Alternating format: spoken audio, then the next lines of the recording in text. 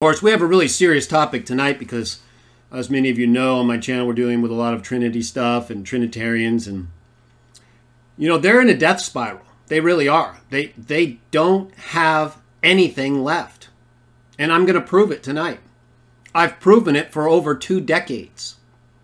I can't get them to respond to me on anything I've done. I can't get them to respond to me on the article I wrote 10 years ago about Jesus as the wisdom of Proverbs 8.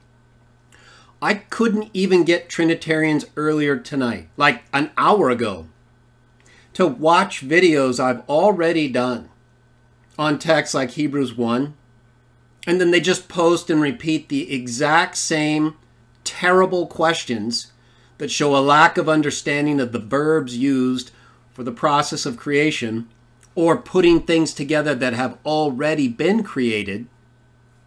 So they just can't put it together. They can't make sense of how Jesus can be involved in creation and not be the creator. Even though we've talked about it so often, they can't even take the time to watch my videos. They just keep posting the same already refuted positions that show they don't know what they're talking about. And then they act like they know what they're talking about. It's embarrassing. I would be, right? I mean, I would never go to someone's channel and just start posting the same old arguments I've always used without actually watching the videos on that channel. Especially when right on the front page of the channel you can see my playlist, right? The Trinity, Jesus and Michael, evidence Jesus is created, firstborn. And then you ask me the very questions I answer in those videos. And then you want me to answer them all over again right before you know I'm going to do a live stream? And you just said you knew I was getting ready for a live stream?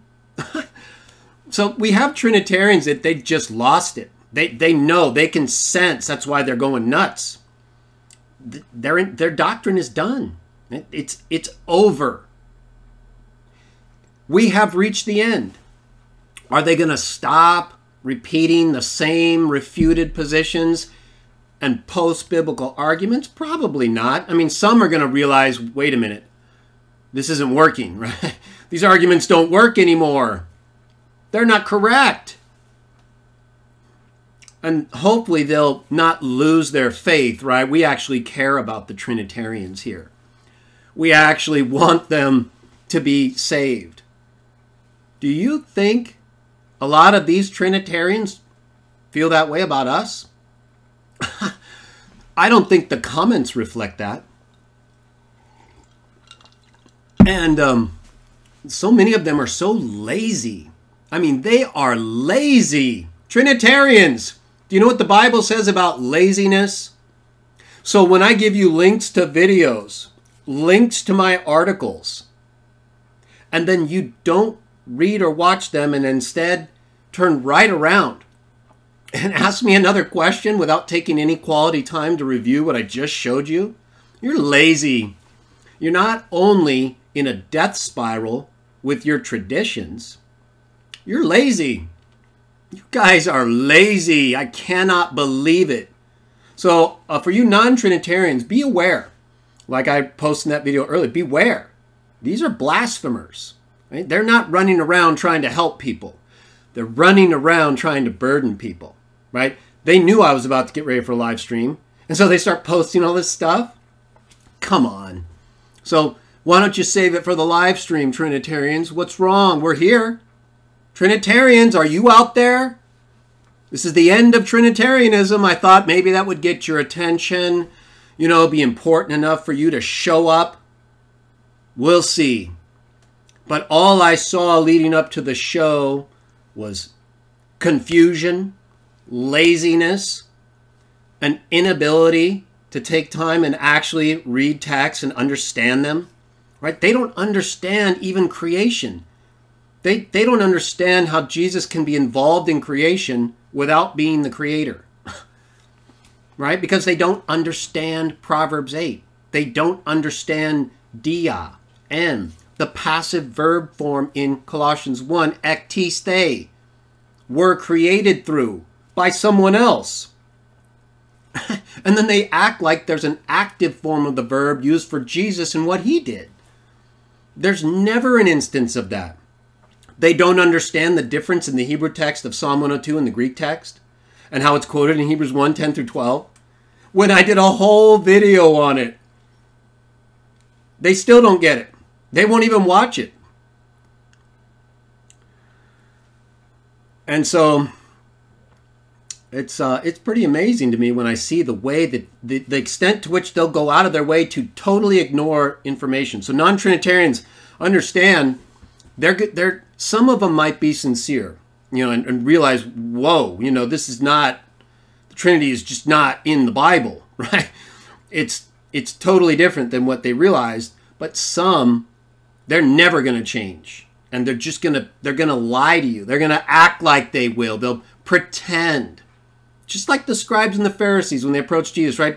Teacher, we know you teach the will of truth of God and you don't care about anybody's appearance. Yeah, sure, you believe that. Look at your questions for him. It's the same with the Trinitarians. They're just the same, right? I mean, they make almost the same types of accusations. They try to pretend that we haven't studied and they have and all this stuff. And yet they're the ones running around with these bankrupt Bible translations that absolutely blaspheme the name of God by removing it and putting Lord thousands of times, which is what Baal means, Baal. Nice going, Trinitarians. You've helped promote the equivalent of Baal, Jah's enemy, in place of his very own name. Good luck holding that Bible when the Lord Jesus Christ arrives and realizes what you've done to his Father's name. And then they put down the New World Translation, which is so superior to these biased, non-divine name-containing texts that the Trinitarians are running around using, right? They can't even make sense of John 1:1. It's a joke. And I'm going to do a whole series on it pretty soon, showing how the New World Translation is superior to these Trinitarian theological translations. Almost every one of them, by the way, in the majority of cases. And I've already shown that in numerous instances in most of what I've done. I can't get the Trinitarians to read or respond to anything. I can't get them to watch my video on Proverbs 8. I can't get them to read my article on Proverbs 8. I can't get them to respond to my books on Proverbs 8. And then they run over here and start asking me questions like I've never considered it. No, the truth is you haven't considered it, Trinitarians, because you're too absorbed in your traditions, your non-divine name-containing Bibles, so you don't even know the difference between the Lord of David and the Lord that is speaking to that Lord in Psalm 110:1. To you, it's just Lord, Lord, when in the text, it's Jehovah said to my Lord, which is quoted in Hebrews 1:13, showing you again the use of the Lord that is used in verses 10 through 12, that's not in the Hebrew text of Psalm 102, showing the messianic application. And so there you go. There's your little summary of information about the video I gave you to watch, because you guys can't figure out anything on your own, it seems. Because the way you've been posting in my chat, it's like you don't even take time to study. You just run over here and throw text at the screen. And then I give you text back and say, what? What do you want? What? Trinity, right? It's just, they just default back to, it's like you didn't do anything. It's like they just got wiped. And now they're just reset, same lame, already refuted arguments. And I don't want you non-Trinitarians to take the bait from them, right? We've spent a lot of time with them the last few days, including today. A lot of time. Look at the comments in the last few videos, right? So I have given these people a tremendous amount of time and information. And it's like it doesn't even make a difference. As a, wow, you're not going to answer that. How many things, how much do you want to hear, Trinitarians? Are you ever going to read on your own? You're ever going to take the time to figure this stuff out instead of just posting and posting and posting? So at this point, if you guys keep, the Trinitarians, you've had your chance. I've given you a ton of leeway on this channel. So if you haven't made any headway with it yet, right? I've got one person I gave some links to earlier, and he knows who he is. And I'm expecting him not to run away like he claimed I would. We'll see who runs next. I don't even think he'll be able to come back and summarize the points I made in the video. They never do. It's embarrassing. But when your doctrine, when your whole theological view is in a death spiral, that's got to be tough. I understand. We've called your bluff. You guys are done. So I'm here right now. I don't see anything related to the subject or what we're going to be talking about. You Trinitarians have your shot, but if you go nuts, that's not what's going to be allowed. So it's strange to me, though, that these people are so obsessed with our channel. And it's because no one really cares what they think anymore. No one believes them anymore. They're just caught up in the traditions of the group that they belong to. They don't really care about that stuff. You can tell. They don't even watch the videos or read the texts I give them. They just repeat the same questions like I never even answered it. So try not to get into that trap. I let it happen a little bit. It's okay, because I wanted to give them, as much as I could. But once we've done what we're supposed to do, we don't have to keep spending time with these people. They're never going to learn. Always learning, I should say, and never learning. But some of them do, so I'm not saying nobody is listening, but there's quite a few whom I can tell are not taking seriously what we're doing. And I'm not going to waste my time if you're not going to take it seriously, right?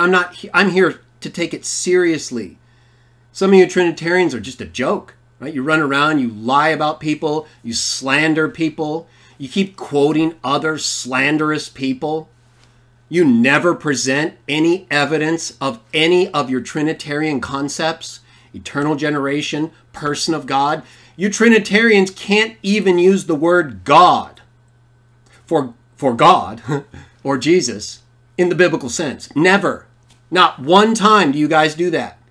So it's ridiculous when you ask questions. You can't even use the word God and be correct, because God to you is the Trinity or a person of the Trinity. It's never the Father as the one God. And oh, what do you know? That's the explicit teaching of the text. Not good enough for Trinitarians. One God the Father, that's what the Bible says. One God the Father, Son, Holy Spirit. That's what the Trinity says. So are you going to go with the Trinity Trinitarians, or are you going to go with the Bible? That's up to you. But the way you're acting in my chat and these comments and your laziness, I'm shocked at how lazy you guys are. Not only just today, but again, I've been waiting over a decade, 2 decades for responses. And they're not here. And where are they? You guys show up and you just repeat the same stuff that we've already refuted. You're just behind. You're so far behind, there's nothing to debate. You understand? You haven't responded. You just asked the exact same things. So I'm like, well, we already did that. Here you go.